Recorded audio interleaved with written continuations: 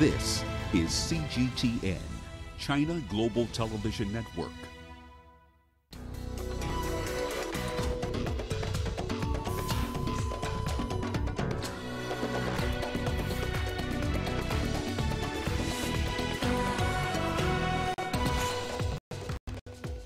Leaders of the Western Military Alliance NATO gather for talks in Brussels. South Africa to dispose of 2 million contaminated Johnson & Johnson vaccines. And Nigerian President Buhari acknowledges the government's failure to fully tackle insecurity in the West African nation. Welcome to Africa Live on CGTN with me, Beatrice Marshall, in Nairobi. The details on those stories in just a moment, but first, here's Ramanyang with the day's business headlines. Rama. That's right, Beatrice. Here's what's coming up in business. The African Development Bank launches a kangaroo bond as it marks its return to Australia's bond market. And Ethiopia commences a tendering process for the sale of 40% of the state-owned telecommunications firm. We'll have the data and the details on those stories and plenty more coming your way in the course of the hour. For now, let's start with the latest in current affairs with Beatrice. Rama, thank you. Leaders from the North Atlantic Treaty Organization are gathering in Brussels for a summit, the first since Joe Biden became U.S. president. The in-person gathering comes ahead of Biden's first face-to-face meeting with his Russian counterpart, Vladimir Putin, and follows the G7's three-day summit in England. Tony Waterman has more. They want to put a sharper focus on Russia and on China. They want to invest in new emerging technologies like AI. And for the first time, they are going to recognize climate change as a threat to the alliance. Also high on the agenda is Afghanistan. Some NATO allies made it very clear that they were frustrated over Biden's decision in April to withdraw the troops after 20 years. They are looking for more details on what this is going to look like. They're also going to be discussing China, which of course is a rising power in the world, not just economically, but also militarily. And, you know, it was just 18 months ago that China was mentioned for the first time in a NATO communique. The last one was just one sentence on China, and Stoltenberg said that it would be a much longer, more robust statement this time around. But he also acknowledged that he needs to work with China on certain issues. Take a listen.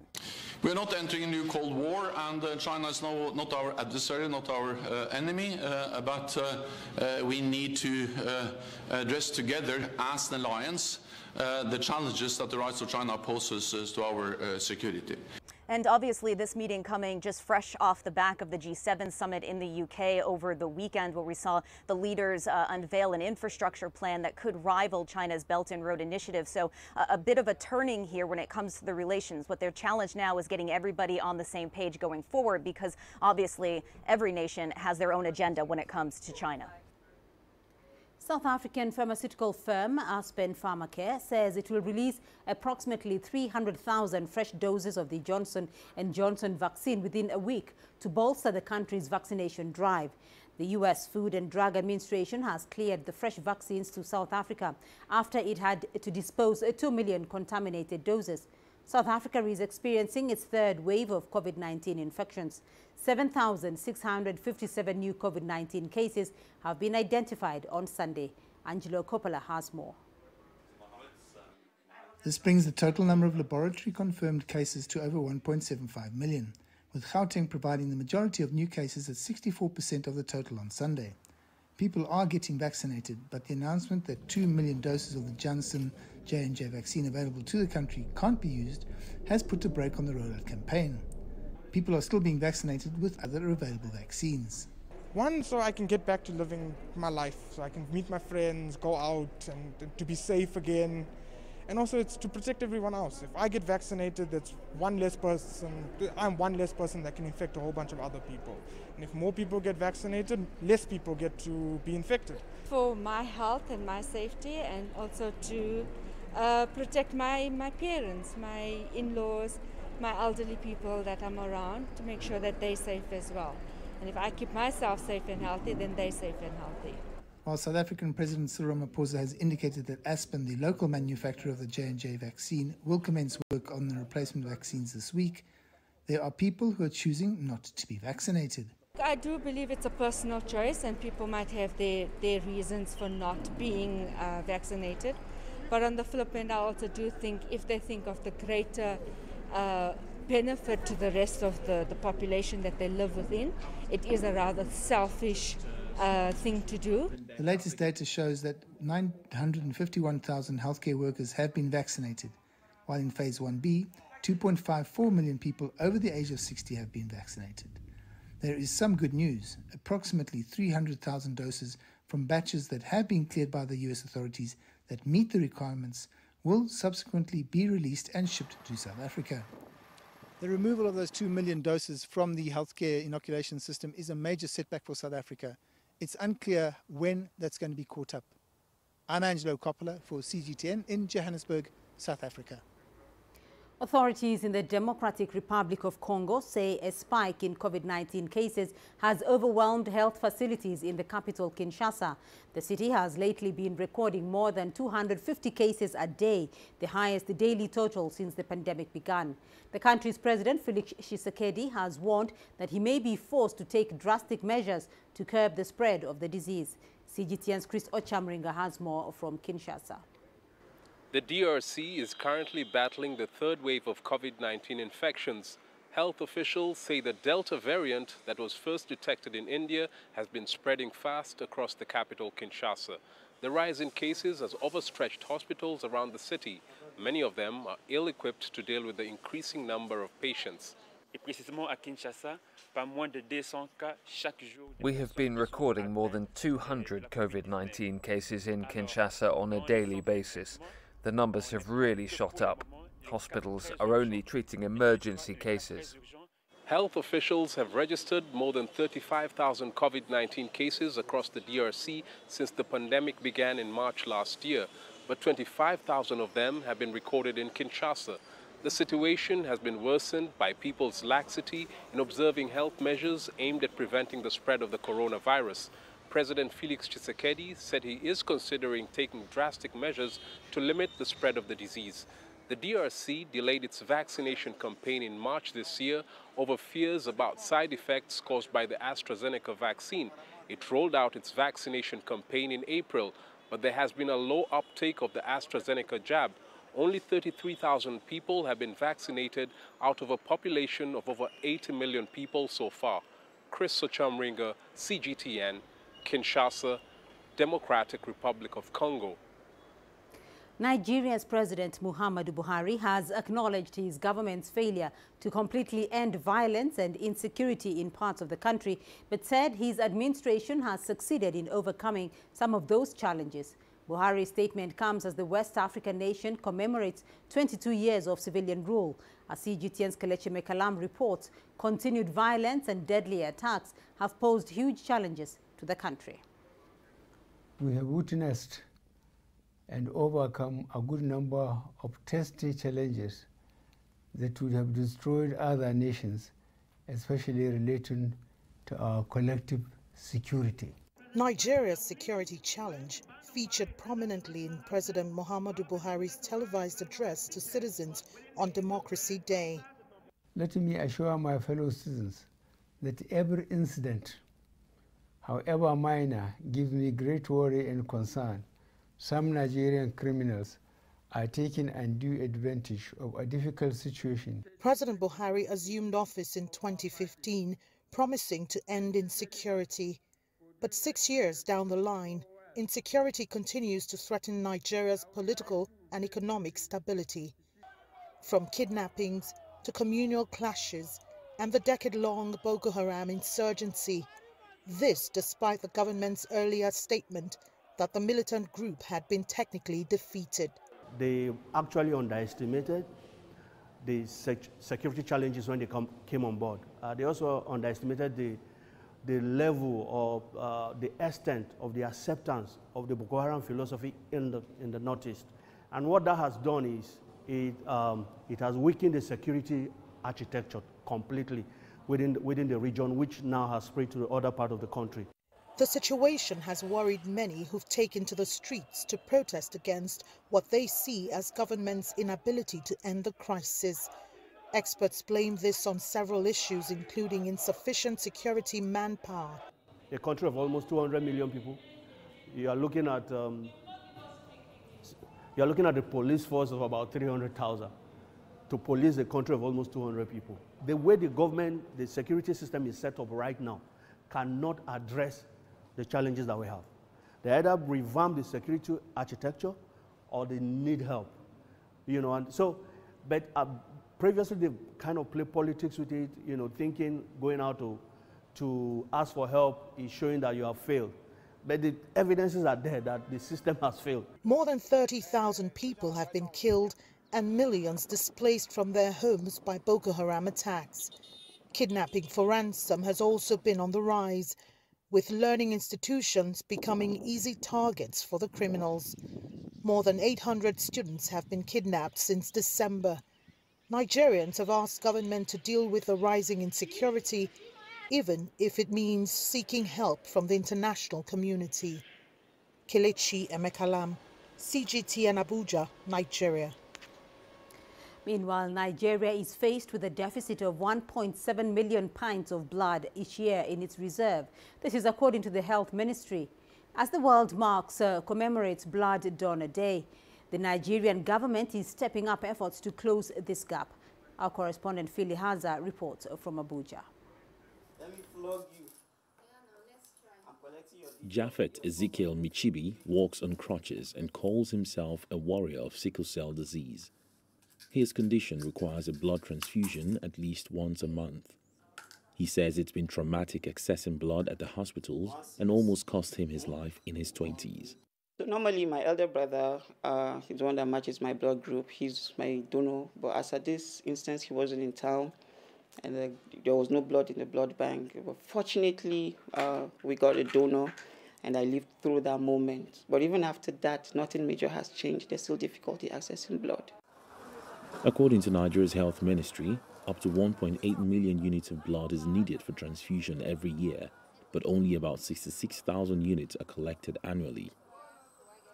The National Blood Transfusion Service says only 5% of total blood donations in the country are made by voluntary donors. The remaining 95% are commercially provided. The religious beliefs, some don't collect, some don't receive. That's their belief and nothing changes it. We have people that are, their awareness is very low, because people say they don't see, and the radio stations will do it, but, it's not frequent. We need to make it frequent. That's it. And we have people that are afraid of needles. Afraid of needle prick, they're afraid of it, they don't want to do it. There are cultural beliefs. People are afraid that they have blood going to be for rituals and so on. It's unfortunate, but that's the truth. Experts at this blood drive to mark World Blood Donor Day say more awareness is necessary. They say the COVID-19 pandemic has made the situation worse. So, as well as TV, radio and social media promotion, they're also using on-site locations. Nobody wants to leave his workplace where he's making money to feed his family, can't donate blood. When we come here, that issue is settled. We come donate blood and then face their business. So it's solves a lot of things. That's why we're here. I believe that if we continue this way, by the time more people join the trend, the awareness increases, the donation increases, and then I believe the scale will be scaled up, but the gap will be closed. It may not be totally, but with time, little by little, we'll get there. And the country may be on its way to achieving blood self-sufficiency. Last year, the government launched a 10-year national blood transfusion strategic plan, which is targeted at reaching at least 1 million blood donors yearly from 2021 to 2030. It says this will improve the nation's safe blood reserve. And that should mean people like Japhet can access blood more easily and many more lives can be saved. Phil Ihaza, CGTN, Abuja. Ethiopia has once again dismissed reports of famine in the northern region of Tigray. The head of the National Disaster Risk Management Commission, Mitiku Kasa, says the government and international aid organizations are providing food, water, fertilizer and selected seed to the most vulnerable people in the region. Here is CGTN's Girum Chala with more details. Ethiopian authorities estimate that 5.3 million people, that is 90% of Tigray's population, need emergency food assistance. But they have termed a report by the UN that there is famine in the region as inaccurate. The National Disaster Risk Management Commission says the report has even undermined the work of international agencies which are currently handling more than 90% of aid services in Tigray. Regarding food supply and distribution, World Food Programme WFP addresses 18.3% of the beneficiaries.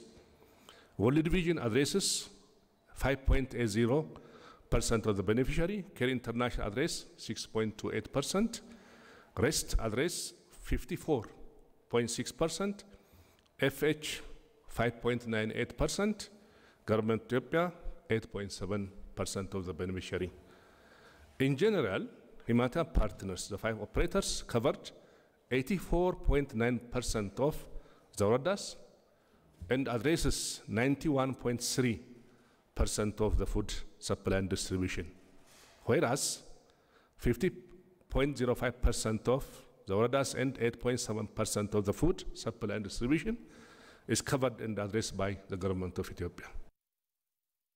The commissioner said the government has moved to support agricultural activities in the war-torn regional state through continuous provision of fertilizer, selected seeds, and other technical assistance to farmers. Additional supports are undergoing with the coordination of regional agriculture and natural resource bureaus. 322,864 quintal of fertilizer from Port Djibouti and 214,864 quintal carryover from last season, a total of 537,728 quintal fertilizer has already made available, and 10,795 quintal distributed. Regarding seed supply, 73,440 quintal has been purchased and transported to the region. Partners has allocated 71.9 million for livestock restocking. Earlier, the Ethiopian Ministry of Foreign Affairs had condemned the report, warning that comparing the current situation to the 1980s famine is unacceptable.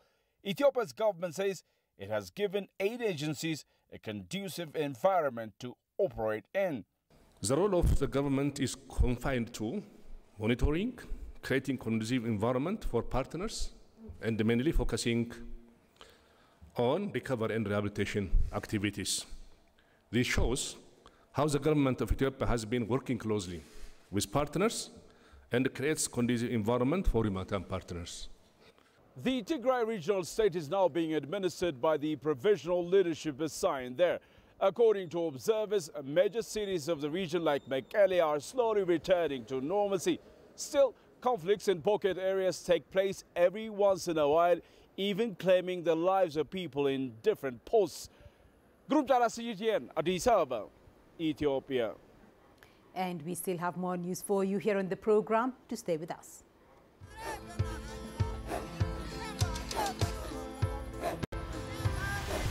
Africa is a continent of diversity, with varied climate and enchanting geography, and a people so distinct, but with a shared enduring spirit. We are at the heart of the continent to bring you the untold stories. Let's have a look. We celebrate Africa as it shapes its own destiny. I've Tunis, Cairo, Juba, Johannesburg, Ethiopia, Tanzania. Africa Live. Find your voice.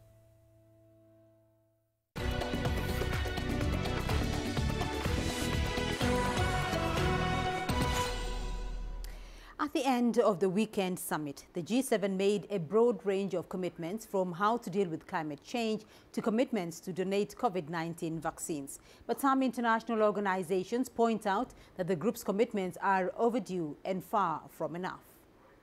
Overall, we judge this as a historic failure to really rise to the challenge of our times. This huge health emergency that we're facing, this huge climate catastrophe.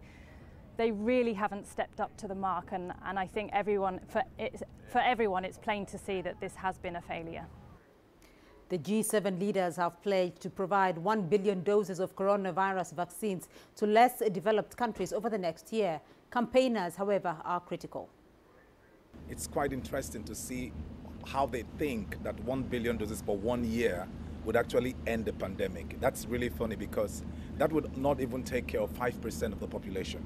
And so it's kind of disappointing because the whole world was really looking up to this richest country that come together, hoping that they could mobilize as a group, to really try to end the pandemic on time. Because the longer it stays, of course, the whole world suffers from that.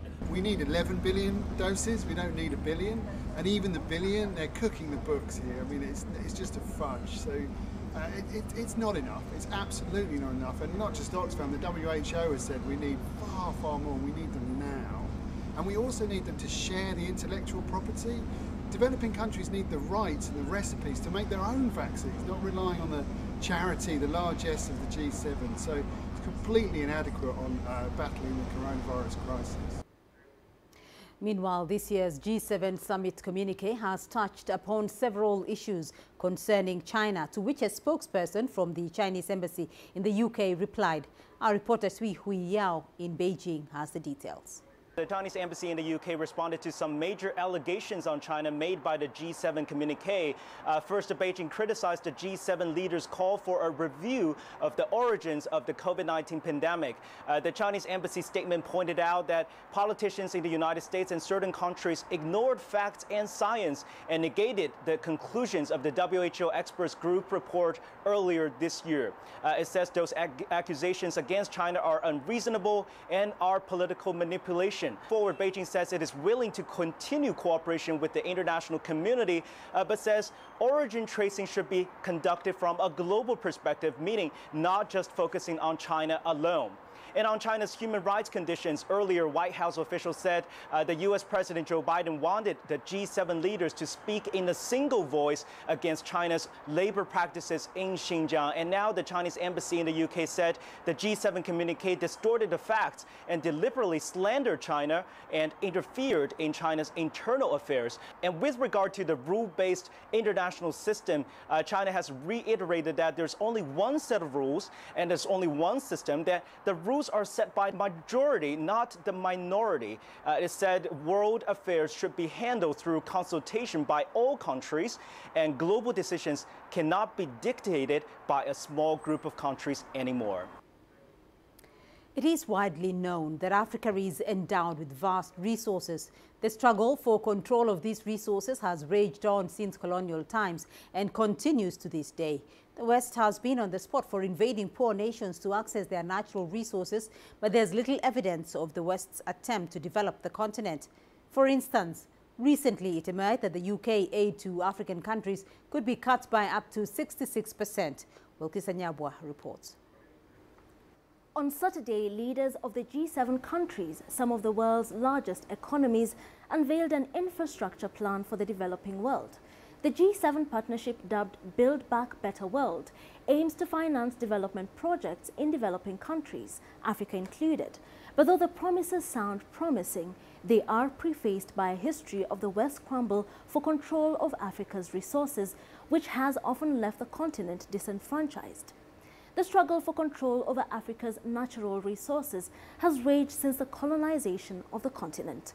South Africa's potential mineral wealth, for example, is estimated to be around $2.5 trillion, while the mineral reserves of the Democratic Republic of Congo are thought to be worth $24 trillion. The onset of colonialism saw African economies destroyed and fragmented.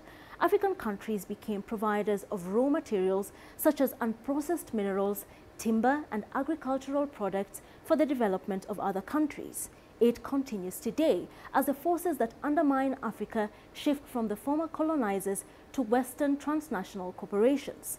A 2017 report by a coalition of UK and African equality and development campaigners, including Global Justice Now, found that more wealth leaves Africa every year than enters it. The key factors contributing to this inequality include unjust debt payments and multinational companies hiding proceeds through tax avoidance and corruption. The report argued that the prevailing narrative, where rich country governments say their foreign aid is helping Africa, is a distraction and misleading. It has further emerged that UK aid to individual African countries is being cut by 66% this year. And as the G7 countries mull over the infrastructure project, some experts say transforming aid into a process that genuinely benefits the continent could be more beneficial. And now back to you. On the occasion of the 100th anniversary of the founding of the ruling Communist Party, Egypt's former Minister of Antiquities, Mamdouh El-Damati, speaks with Yasser Hakim about his meeting with Chinese President Xi Jinping during his visit to Egypt in 2016. I met the Chinese president in 2016 on the 60th anniversary of Egyptian-Chinese cultural relations. We were honored by the visit of President Xi Jinping to Egypt. There was a wonderful celebration at night inside the Luxor Temple in Luxor City. The Chinese president attended the celebrations with Egyptian President Abdel Fattah el-Sisi, the Minister of Culture, and myself as Minister of Antiquities. This was my first meeting with the president, and I was honored to explain to him the history of the Luxor Temple before the celebrations began. The impression I had of him is that he is a well-cultured man who loved civilizations. This was clear in our second meeting the next day, where we spent more time because we visited different sites in Luxor City. We visited Karnak Temple, the Hatshepsut Temple, the Valley of Kings, and we entered the tombs of Tutankhamun and King Ramses VI. He was fascinated with Egyptian civilization and asked many questions. This shows the passion, knowledge and information the Chinese president acquires. I remember the night before in Luxor Temple, he told me, "I have a lot of questions for you in the coming days." China is also a country with a big civilization and a unique culture, and therefore it's obvious the president of such a nation would be so well cultured and knowledgeable. The developments are continuous in China and have picked up during the presidency of President Xi Jinping. You know, Egypt is the first country to recognize the People's Republic of China in 1949, and the bilateral relations, political, economic and cultural, have been strengthening and developing. And on Thursday, Egypt held an exhibition dedicated to Gaza's reconstruction efforts. The Cairo Construction Hub is a 4-day event which brought together developers and politicians to discuss the most pressing needs for the Palestinians. Egyptian cabinet members also held talks with the private sector representatives on the essential projects that the Gaza Strip needs. Here is Adel Mahroui with more details. On June 4th, Egypt sent a convoy of engineering and building equipment to Gaza to prepare for the Strip's reconstruction. Cairo sent some 50 bulldozers, cranes, trucks and other construction vehicles through the Rafah passage to begin clearing the destruction debris. This week, the Egyptian capital held a construction forum aimed at including the private sector in its plans to rebuild the Palestinian Strip. We thank the Egyptian President Abdel Fattah el-Sisi and thank Egypt, our big sister, for this generous initiative, which is the first of its kind for Gaza's reconstruction. The Gaza Strip is in need of immediate aid in all fields, especially in infrastructure, electricity grids, water supply, roads and other vital services. We're still waiting for details on the projects which need to be implemented in Gaza. What are their sizes? What needs to be done? Officially, that hasn't been finalized yet. Already, Egyptian companies are visiting the Strip to understand the volume of the work that needs to be done. In May, Egyptian President Abdel Fattah el-Sisi pledged $500 million for Gaza's reconstruction. The initiative followed Cairo's successful ceasefire deal that ended 11 days of hostilities between Israel and the Palestinian armed resistance. Egyptian companies will lead these rebuilding projects. Egypt has 65,000 construction-related companies. We don't need all of them to participate in reconstructing Gaza. The Gaza Strip is estimated to require some $10 billion to recover from the destruction recently inflicted. We have the details of the destruction tally. The Cairo Construction Hub is a 4-day forum that tackled the opportunities Egypt has in rebuilding Gaza. While the Palestinian Strip was the focus this week, companies also discussed the potential they have in working in other Arab nations. Egypt has a regional edge which makes it capable through its contracting companies to provide expertise to the region. We have the ability to help in developing neighboring countries like Libya and Syria after security stability is reached. We have already begun participating in projects in Iraq. According to officials in Gaza, the 11 days war with Israel left nearly 20,000 buildings either completely or partially destroyed. A Palestinian cabinet delegation headed by Deputy Prime Minister Ziad Abu Amr arrived in Cairo on Sunday. Their prime task is to agree on a coordination platform between the Egyptian government and the Palestinian Authority to ensure that funds dedicated for Gaza's reconstruction are channeled properly through the Palestinian government rather than Hamas. Adil Mahroui, CGTN, Cairo. Rama Nyang is here with the day's business news. Rama. Thank you very much, Beatrice. Here's what's coming up in business. The African Development Bank taps into the Australian bond market. We'll have the details. And Ethiopia rolls out the tendering process for the sale of a 40% stake in its state-owned telecommunications firm.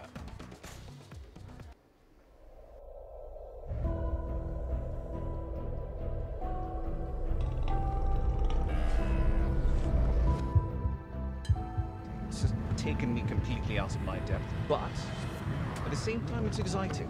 It's new, it's different, it's a challenge. It's really exciting.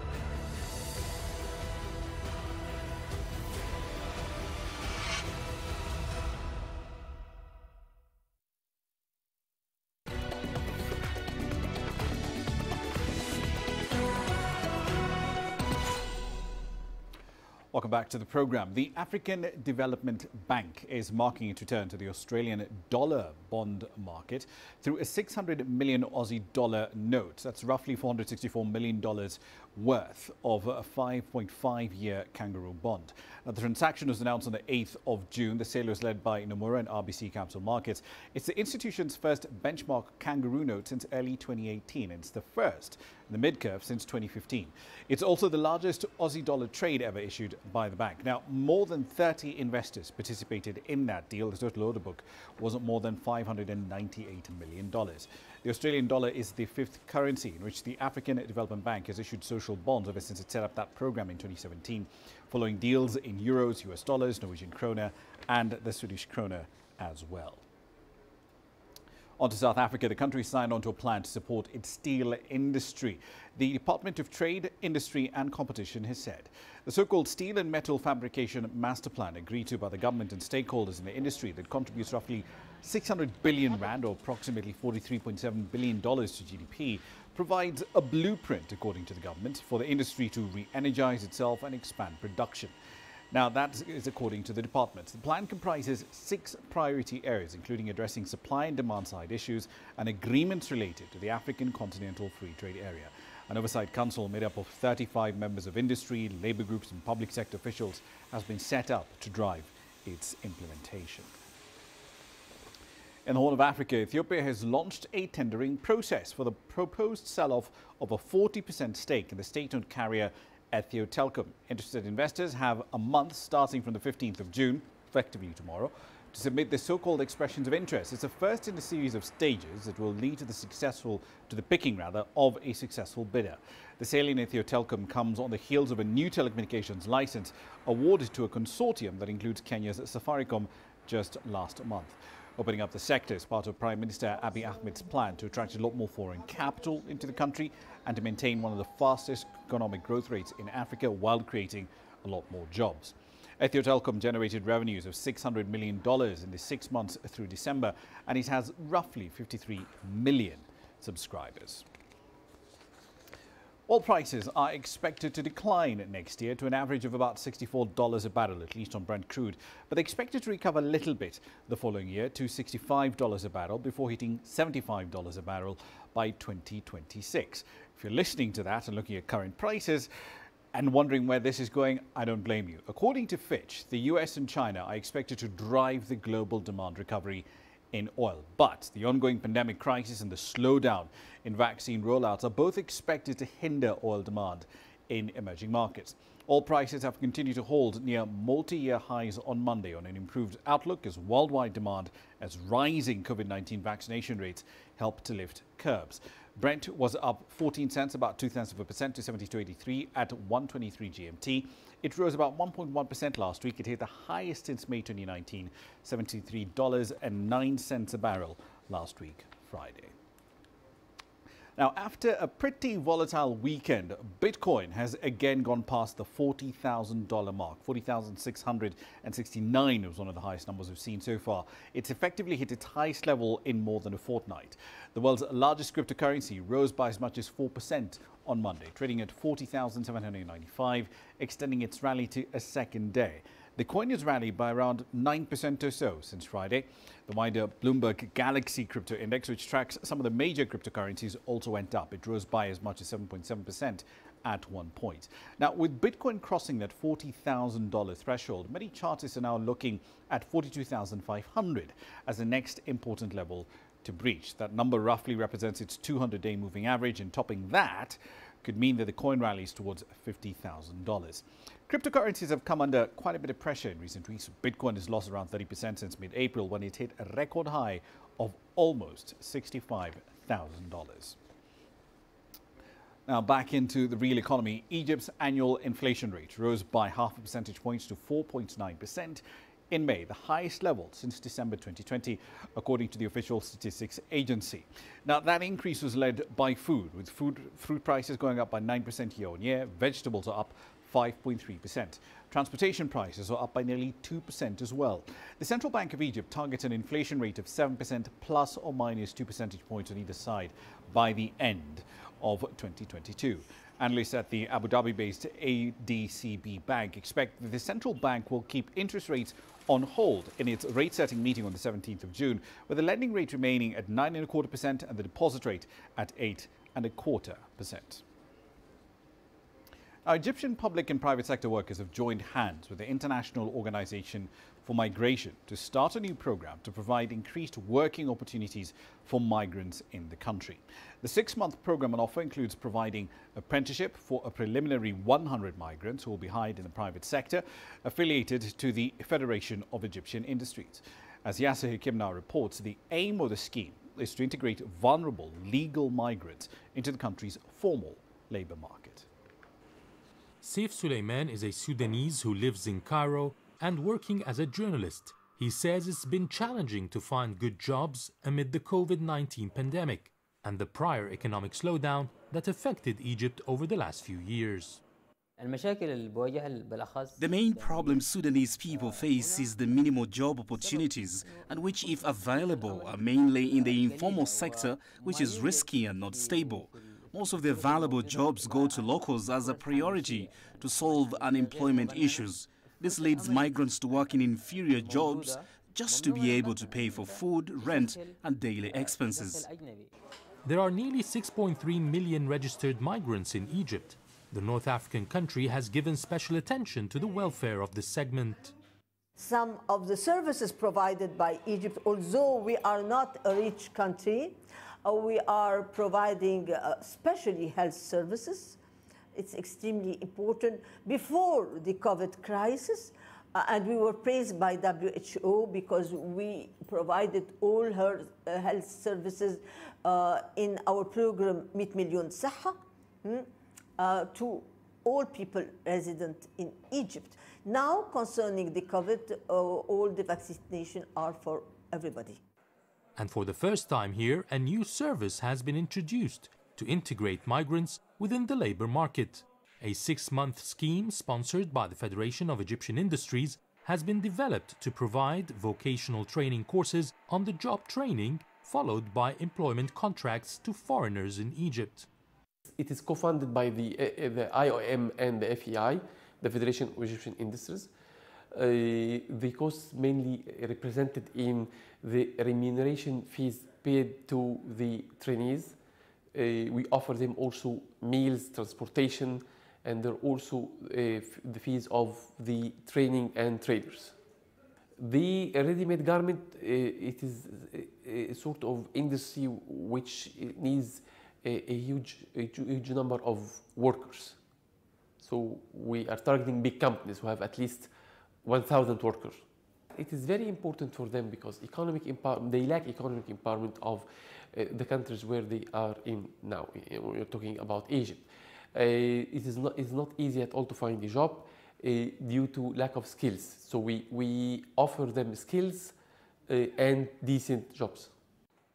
The Federation, which represents companies from 19 sectors, says this program can benefit the local industries as well. Companies now is looking for serious workers. And the reputation of migrants in Egypt, a good number of different nationalities of migrants in Egypt is very good, so that the employers are seeking to train them based on their good reputation. And for Egypt, it's about time to get benefit from the presence of migrants in Egypt to improve the Egyptian economy. The program will begin with 100 candidates, mainly from Sudan, Yemen, Syria and Eritrea. This is something to be commended. It's a very good move to help ease the burden of migrants in general. It's important to teach them the skills that are needed in the local market so that they can be productive. Organizers expect to expand the project further in the future, integrating more migrants to the local workforce. Yes, Hakim for CGTN, Cairo. One last story for you in this segment. The World Health Organization continues to urge rich countries to donate part of their vast stockpiles of COVID-19 vaccines, which they're not using, to poorer nations. CGTN's Enoch Sikolia spoke to the WHO's Kenyan representative. This is part of that conversation. In the global race to inoculate people with COVID-19 vaccines, Africa is sadly at the back of the pack. The outgoing World Health Organization Kenyan representative Dr. Rudy Eggers says Africa has barely gotten out of the starting blocks. And this is very important. The danger is to everybody. If you don't protect countries such as Kenya and you get continuing circulation of virus, it means that variants can develop, and even variants that then bypass the existing vaccines. So that's the danger. At 32 million doses, Africa accounts for less than 1% of the more than 2.1 billion doses administered globally. Just 2% of the continent's nearly 1.3 billion people have received one dose, and only 9.4 million Africans are fully vaccinated. WHO says dose sharing is a do-or-die matter for Africa. It's really a call to those countries that are manufacturing and are purchasing these vaccines to share that with Kenya and with Africa as a whole. In the current situation, that is the quick fix, the thing that we need at the moment. South Africa, the continent's most robust economy, has only vaccinated 0.8% of its population, despite having Africa's highest coronavirus caseload. That is according to a worldwide tracker kept by Johns Hopkins University. Hundreds of thousands of South Africa's healthcare workers are still waiting for their shot. Nigeria has only vaccinated 0.1 of its over 200 million people.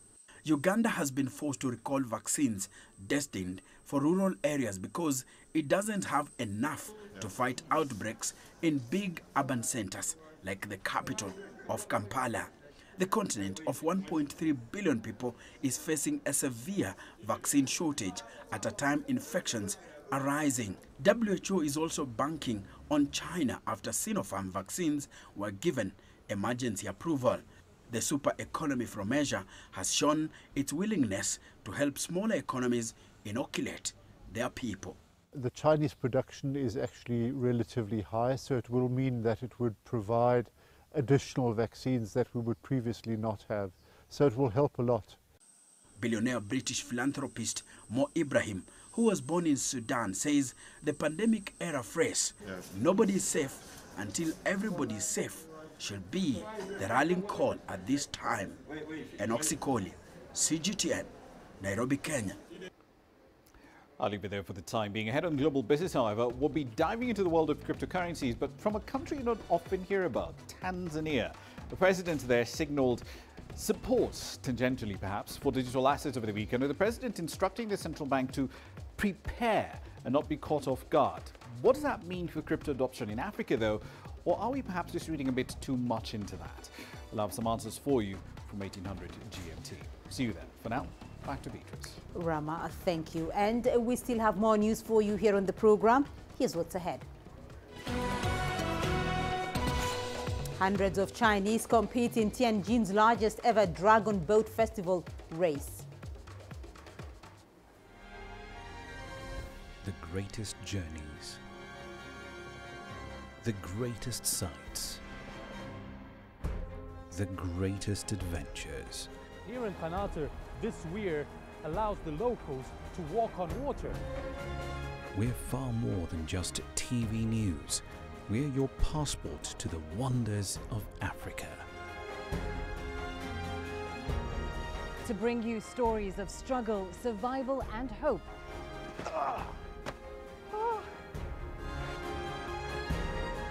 So let's explore.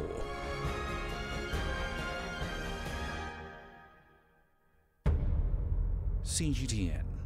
See the difference.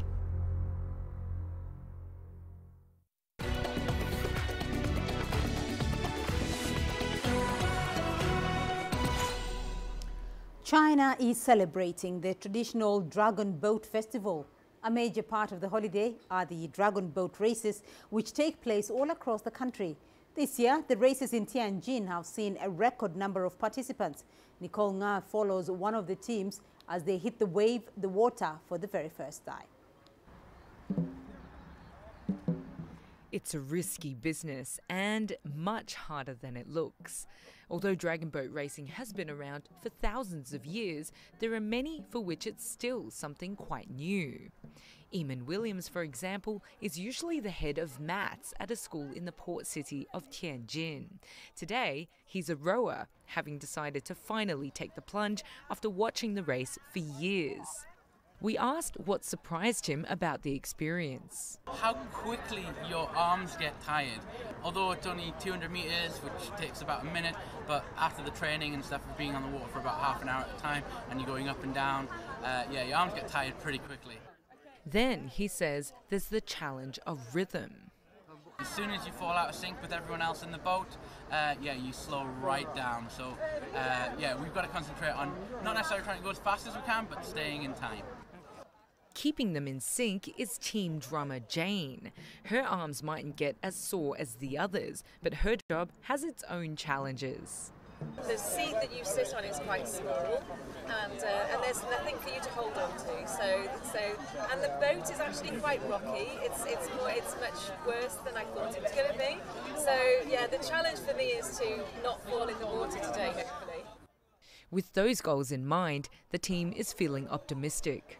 I think we're good. We've got a good balance in the boat, so we've worked out the weights, so I think it's going to be balanced, so we should be okay. I wouldn't say we've been rehearsing really hard. We've been out once for about an hour or so, and we needed to take a break in the middle of that. Kind of have the aim of not to come last, but anything above that's a bonus, really. Tianjin has been hosting dragon boat racing for decades, but organisers say that this year they're seeing more competitors than ever. Around 500 people are expected to get involved. That means dozens of teams vying for gold. Many will be first-timers like Eamon and Jane, but they say even if they don't finish on the podium, they'll be happy for having given it a go. If we leave dry, we've won. Nicole Ng, CGTN.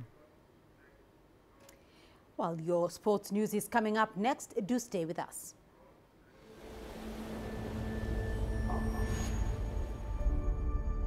How would you create your legend? On the fields, on the tracks, in the arenas of Africa. Were you born to be a player? Could this moment be yours?